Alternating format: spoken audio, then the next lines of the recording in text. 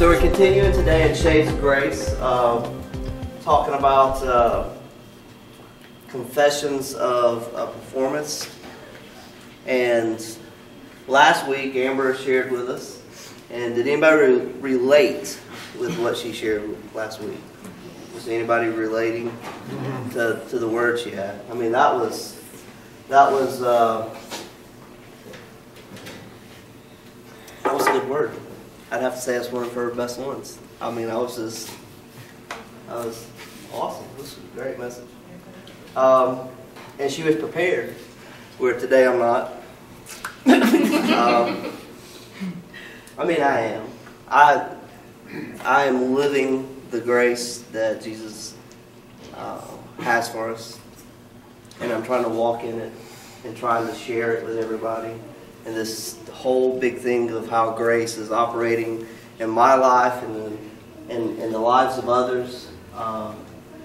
You know, I'm reading and studying Scripture and all that kind of stuff, so I am prepared. But did I come with a word today? No, but did God give me one during worship? Yes, He did. Thank you, Jesus. We were just going to kind of play off each other anyways, but I'm going to give you about 5 minutes today. No, I'm joking. Go ahead. Okay. I remember, I mean, if you think about grace, if you think about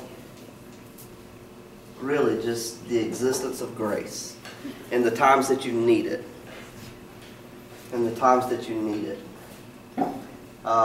you could probably step back in your life and go, you know what, I could have used some grace in this area of my life. I could really use some grace in this area of my life now. And as we walk through life, I think with every battle, with every struggle, with everything that comes and hits us, every mountain that we face, as Lisa shared today, every mountain that we face, with everything that comes at us, it creates something in who we are. Mm-hmm. And I'm going to say that lots of times that it's something really negative. We may think that it's good at the time. When I was 11 years old, my mom and my dad, they divorced. And that created something in me that I lived with and tried to do for pretty much the rest of my life. I still struggle with it today. And that is, I try to perform enough and do enough and show enough and just to get your attention. Because I really want you to think that I'm good at what I do. So I really go above and beyond lots of areas in my life where I want somebody to say, you know, good job, well done. And it all happens through, for me, it all happened through this abandonment in my life. I felt like I was abandoned at an early age. So from that, I had this need. And grace was there the whole time. Maybe at 11 it wasn't my place to figure out how that was supposed to be part of my life. At 11, I don't know that it was my job to say, well, here's the grace that you need to suffice this need that you have in your life right now. So here's this grace. And it was there. And then, you know, so then that's me, and that's how I was. I think at the early age that I can remember, that is how a situation in my life changed and like put this need in my life that grace could have fixed, that grace would have been enough, but through performance and needing for people to say, to acknowledge me and to see me for what I was doing, for people to come along and pat me on the back and say, good job. You know, but it was never enough. I've always just really fought to stand in the spotlight. to see, because I want everyone to say, good job, well done. Because I need that, because I still struggle. I still struggle. I'm addicted. I'm addicted to this performance. I'm addicted to this law where I have to perform in order for you to love me. I'm addicted to it. And it's hard to shake and get rid of. Because the addiction is really... Anybody ever been... Don't raise your hands. Anybody ever been addicted to anything? They didn't raise their hands. You told not to. You know how bad it is to shake an addiction, right? Yeah.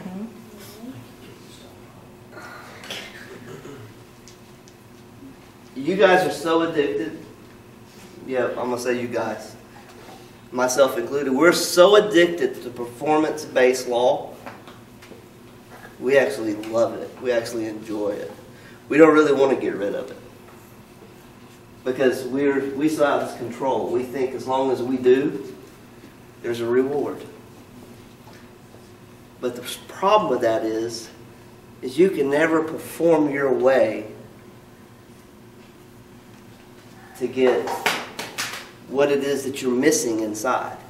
You could spend your whole life performing to try to get this void that's missing inside, and it never happened. Never. So grace exists in every situation of our life where it can come in and I just wish... See, I got to be real today. I'm going to be real, okay? Because this is confessions, right? Confessions. This is confessions. I wish I had one of those where y'all couldn't see me. But I'm on, what do they call it? Confession booth. Change your voice. A confession booth. A confession booth. How do they do that? Father, I have sinned. Forgive me, Father, for I have sinned. I've never been to one of those. Anyways, so I'm going to be real today because I have 5 kids. You all, most of all, you know that. I have 5. It's okay, I'll be real today. It's good. I'm going to talk about the family. Well. You okay with me being real today? What? Are you okay with me being real today? He wasn't listening. Your kids are real. I was listening. I have 5 children. And they're all different. Just like all of us, we're all different. We all operate different personalities, different characteristics, different emotions in the way that we show them. That kid right there has got to be more like me in a lot of ways. And what I've come to find out is I don't like me.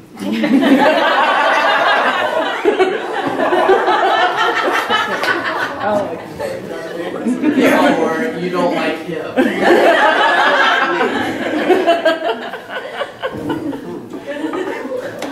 He's going to need some grace. That's what we're talking about. Yeah, don't make him need any more. But I struggle. Seriously, I'm being real. So I'm telling you my struggles today. Now I have my one and only daughter that could never do any wrong. You sure about that, right? That's the way I feel. Never. She can never do any wrong. She walks on water. She is just... I have no... It's crazy. I have no expectations of her whatsoever. Her pure existence satisfies me. Her pure just being who she is. She doesn't have to do anything to earn my love. She doesn't have to do anything to earn my grace. If she is upset, I want to hold her. I want to comfort her. I want to give her everything she needs to make her feel better. My son If he cries, I say, suck it up. If he's hurt, I say, suck it up.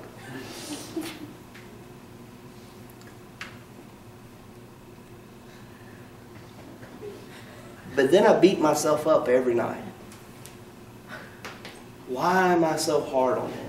Why does grace not exist from me to him? What's the problem? I think that he could always do better. And it's what, for months, we've been talking about. I always think he can do better. I always think he can do more. And all he ever wants me to do is put my arm around him and say, well done. And I can't do it, and I don't know why. But if I'm being real today, I don't know why it happens. I don't know why that exists. I have 5 kids, and he's out here on an island by himself where I put him. And I expect and I demand so much from him. And anytime he lets me down, he knows. Because I let him know.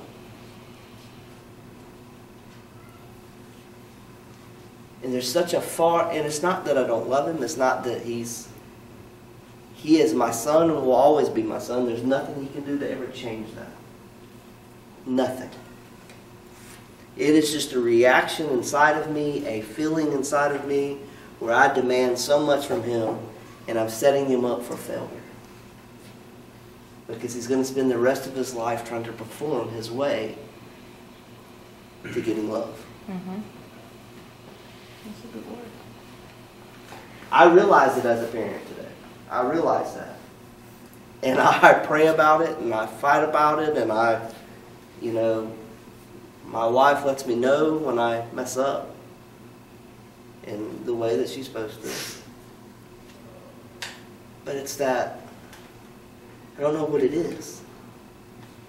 And I don't want him to ever have to think he has to perform his way for my love, because you don't. Letting you know in front of all these witnesses today. You're my son no matter what. Matter of fact, next time I call you to perform for my love, tell me you don't have to. How about that? That work? Say, I don't have to perform for you, your love. I'm your son, you love me anyways. Got that? We got a deal? Shake on it. You got to shake. There you go. All right, we got a deal. Doesn't that suck, though? Can you imagine the amount of pressure he feels? We do that to ourselves. We put so much of that pressure on ourselves to perform. Look how bad it looks when you do it to someone else. Right. Think about doing it for yourself. I am going to let you talk. I promise. Lisa today, Lisa was on it. Was she not? Mm-hmm. I love that our worship leader spends time with Jesus during the week. Mm-hmm. And that when she stands up here, he speaks to her. Amen? Amen. Because I tell you, I said, well, we just going to kind of play off each other today, and yeah, that's what we're going to do. And I mean, we know scriptures and stuff like that, but God gave me a word because of something that he spoke through her. And she's talking about Peter walking on the water. Peter walking on the water. There's a storm, waves are rough. You know, there's lots of stuff going on around him as he's walking across this water. And as long as his eyes was on Jesus, he was fine. But the moment that he took his eyes off and looked down, or looked to the side, he began to sink. He began to sink. Now, did Jesus let him sink? Or did Jesus reach in? Was Jesus right there at that moment to pull him back up and rescue him? And to surround him with his grace. Grace was, is that where the lyrics for the song, that you're sinking in grace? That's not even lyrics, is it? Is that lyrics to a song? No. If grace is an ocean, Grace we're is all an singing. Grace is an ocean. We're all singing. See, I'm not making stuff up. But see, I didn't study it because I just did it during worship. So I have to look back on what I put.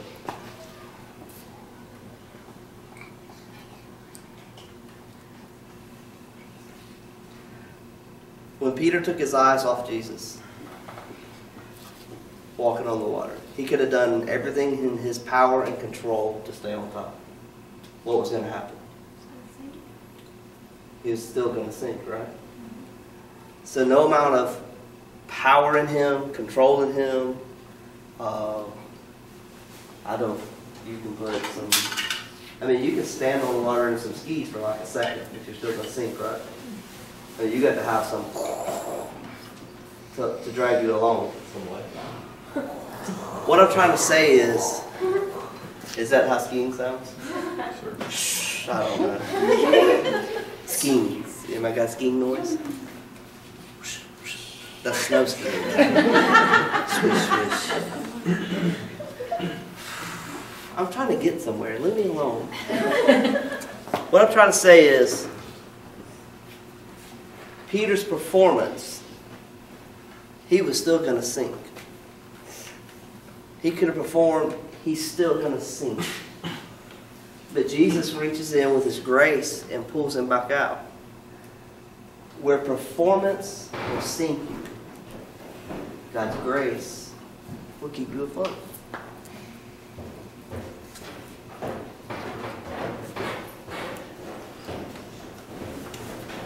I think, Braden, what your dad just said to you, there are a lot of us in this room who would love for our dads to have said that to us when we were your age.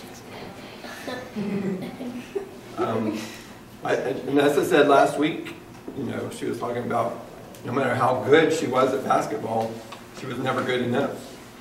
No matter how many points she scored, she should have scored more because that was the expectation that her dad put on her.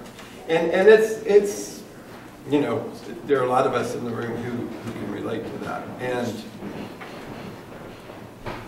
And we tend to compare ourselves with each other. Like we look at each other and what a great dad you have, or what a great life you had. And I think I grew up in the perfect family.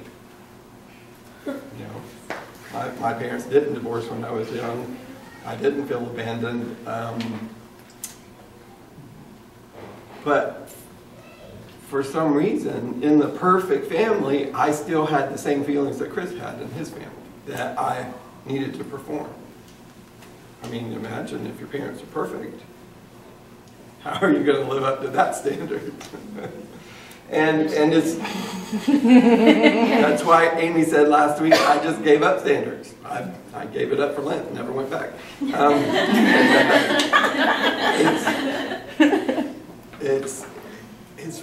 It's really tough. And so for me, I grew up feeling like I always had to be, oh, goodness gracious. When I say perfect, I mean perfect. You just don't understand unless you were there, and that it was, everything had to, the look, the sound, the perception, everything had to come across. Even my homework had to be done a certain way, seriously. I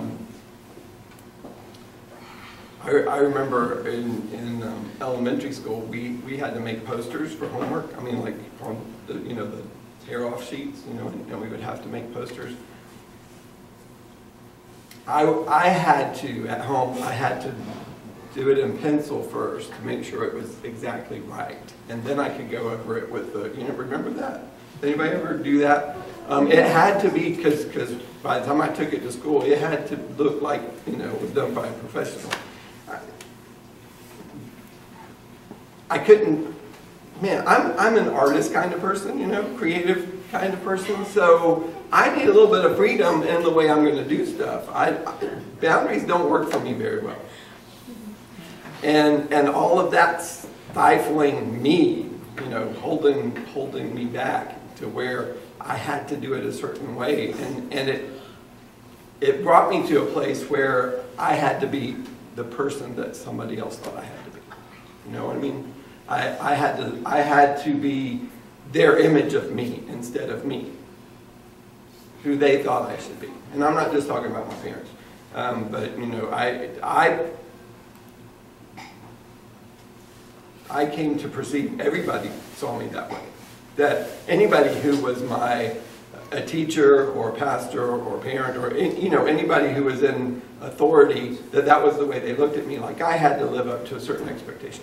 So as a result of that, a lot of performance set in. And, you know, last week Amber told, you know, she asked, what are you afraid of? And the number one fear, if, you know, in surveys that are taken, the number one fear is public speaking. That's the top thing, is public speaking. And it's because we're afraid that somebody's going to judge us. We're afraid that we're going to be rejected, that somebody's going to judge us and we're not going to live up to their expectations. So, I mean, that was really true for me. Elementary school, I remember being terrified in a room full of people who were all my friends. And the teacher that I liked, I still couldn't get up in front of the class and do anything. In high school, I was terrified. I remember one time in high school, I'm like 16, 17 years old, and we were going around the class reading a paragraph out of a book, and when it got to me, we were in a circle of chairs, I put my book on my knees, I put my elbows on my knees, and I put my fingers in my ears so I could read this thing without hearing myself do it. Because I was so terrified to even talk in front of the class. And then I got to college and had to take public speaking, which I hated every minute of. And I had the sweetest teacher who really helped me. I mean, you know, she knew how scared I was to do it, and she really helped me. But it didn't make me any less scared. I just got through the class. I had to get up and conduct a choir, had to get up and conduct an orchestra, and the whole time I'm literally shaking to be in front of all these people. And then, you know, Jesus decides I should be in ministry up in front of the church every Sunday. And when I first started, it was every Sunday morning and every Sunday night and every Wednesday night. And I remember, you know, I was the song leader at first. So I would come back and sit down and Judy would say, I saw your hand shaking. What you up to? You know, because song leaders were like this. Well, most song leaders aren't quite like that, but I was kind of like that. Do you know what happened to make me not of public speaking, of being in front of people? No. When I found out that God loved me, He wasn't real wild about the me that I created, but He was really crazy for the me that He created. And when I started letting go of the performance stuff and stopped worrying about what other people thought about me, I could stand in front of one person or 1,000 people and talk and not be nervous about it. I didn't feel like I had to perform anymore. So it's not about whether you accept me or not. It's just that I'm doing what I feel like God's telling me to do. In the verse that Amber read to us last week, it's for freedom that Christ has set us free. The reason He set you free wasn't to come over into His control. It's to come over into the freedom that He offers you, the life of freedom that He offers us. It's not to come back into a place where, okay, you let go of this constraint and you come into this constraint. Because there's no if in His, there's no condition for His love. He just loves you. If He didn't love you, He wouldn't have created you. He created you to show you how much He loves you. And, you know, we keep going back to this thing, you know, people, but that you're just letting people sin. You're just telling people it's okay to sin. No, because that's where the only if in the gospel of grace comes in. The only if is, if we sin, we have an advocate with the Father, Christ Jesus. If we sin, then it's already settled. What do you do when you sin? What happens when you sin? That's already settled. You have an advocate. Jesus is there. He says, this is mine. This is my child. He belongs to me. There's grace. There's never a question about, well, what am I going to do? I just messed up. I just sinned. What's going to happen to me now? That part is settled, because if we sin, we have an advocate with the Father. And that's 1 John 2:1, by the way, if you want to look that up. 1 John 2:1.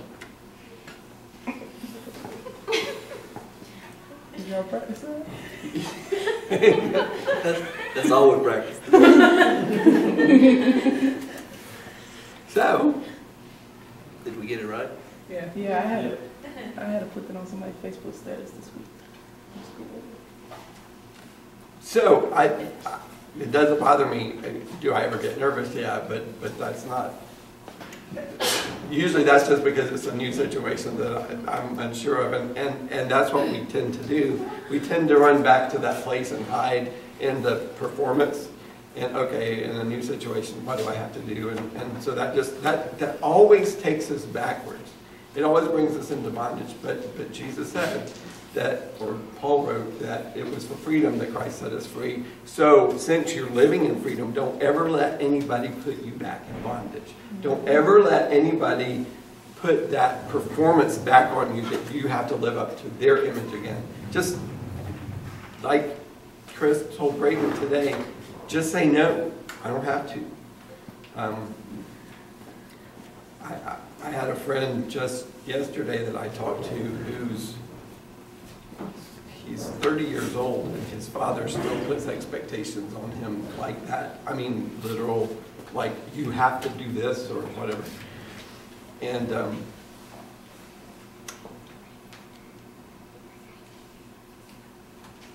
when I see people who are still living like that, it really, I just want to go break them free from it physically. I want to do whatever I can to get them out of that.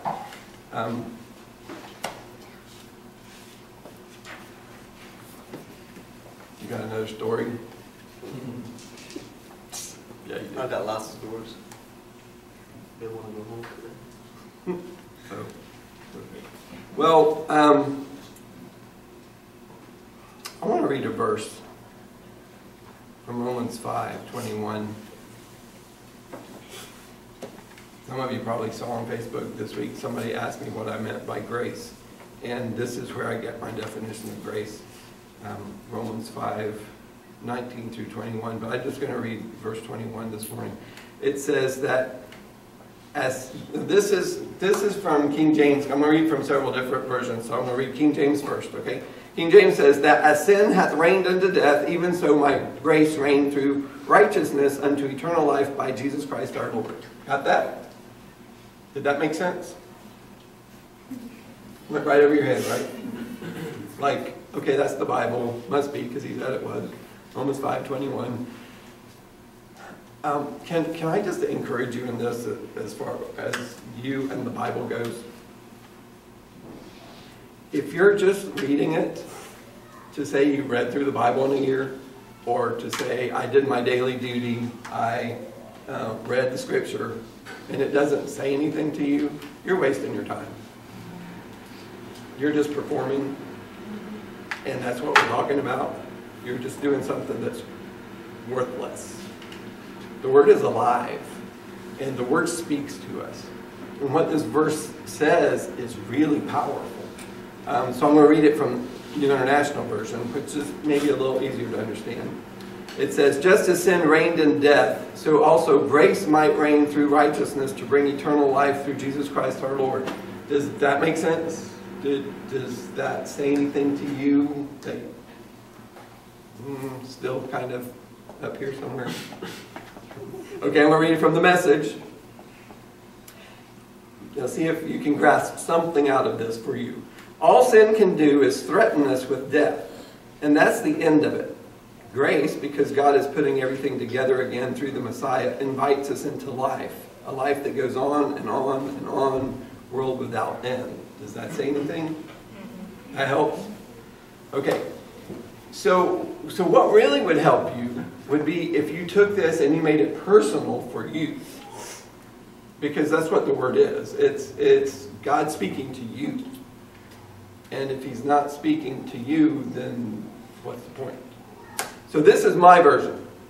This is my interpretation of what this verse means. Because this is my definition of grace and why grace matters. This is why we don't go back to the Pharisees' law or even to Moses' law. Because, okay, I'll just read it. This is my interpretation. Sin once controlled and dominated me. Can anybody relate to that? Sin once controlled and dominated me. It was what I did. It was who I was. It was my identity was in my sinfulness. My thoughts, my behaviors, and my destiny were all controlled by sin. Yeah? My thoughts, my behavior, and where I was headed were controlled by sin. Now that Jesus has forgiven and removed sin from me, which is what he's done, he's forgiven us and he's removed sin from us as far as the east is from the west. Now that that's happened, instead of being controlled and dominated by sin, my thoughts, behaviors, and my destiny are now controlled and dominated by grace.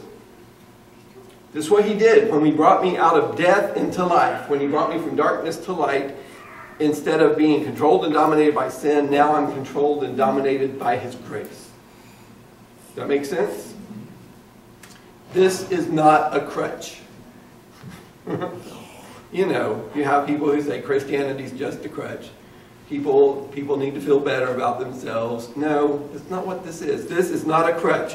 It's an eternal foundation because it's been done by Jesus. It's an eternal foundation that my whole life is built on. His grace, because he's the one who did it. If I had any part to do in it, if I had laid one brick in this foundation or had anything to do with the foundation, I would expect one day that part would crumble. The part that I put in there would eventually it's going to decay and it's going to go away. But I didn't have anything to do with my foundation. My foundation was done by Jesus. It is Jesus because he's the solid rock. It's in spite of my sinfulness, in spite of the fact that I felt like I needed to perform, in spite of the fact that we don't understand why we react the way we do sometimes. Why are there still days when I'm putting expectations on other people? Or why are there still days when I'm putting expectations on myself? Why is this happening?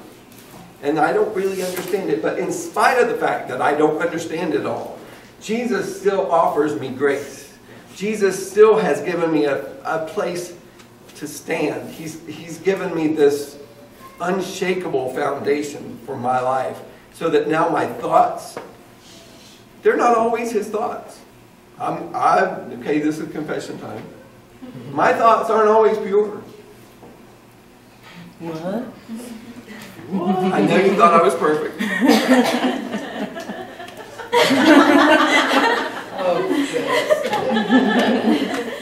I don't always think the highest of any of you. No.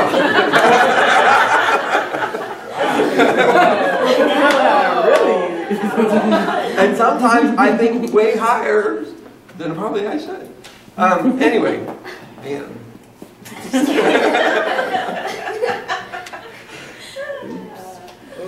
In spite of that, sin doesn't control my thoughts. Even though my thoughts may at times be sinful, and at times my behavior may be sinful, my destiny is determined, and where my life rests is never shaken.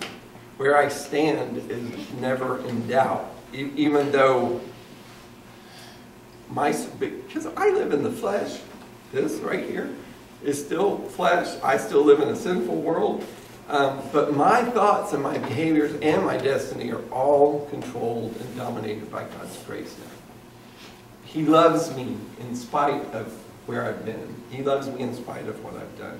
He loves me in spite of what I do today or what I'll do tomorrow. There is nothing that can separate me from his love.